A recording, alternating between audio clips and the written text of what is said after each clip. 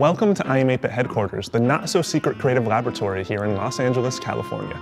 To celebrate the release of Luigi's Mansion Dark Moon on Nintendo 3DS, we posed a challenge to our pals and Nintendo fans at I Am 8-Bit.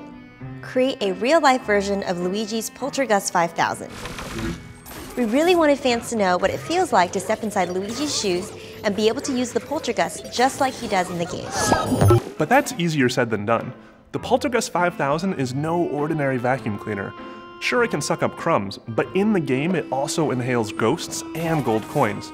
A pretty impossible feat by today's market standards. This was a highly custom job, requiring some pretty fancy engineering to pull off.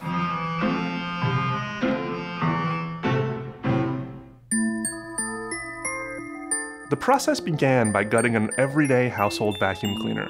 Everything had to be built around the motor and other internal parts. So the process worked in reverse. Exactly 20 stylized rings were added to the hose, giving it a sleek, futuristic look. Go ahead, count them. They're all there. Then backpack straps were added, with cleverly hidden access to the ephemeral storage unit.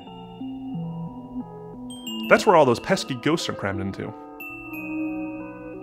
Lots of details were added from there, including a working light, wheels for added mobility, and perhaps the most important feature of all, a specifically created mouthpiece, wide enough to accept even the most pudgy spirit. Finally, everything had to be painted, giving it that showroom sheen. This looks great, but we don't want to give too much away today. Check back later to see how the Poltergust 5000 turned out. And don't forget that Luigi's Mansion Dark Moon, exclusively for Nintendo 3DS, is available now.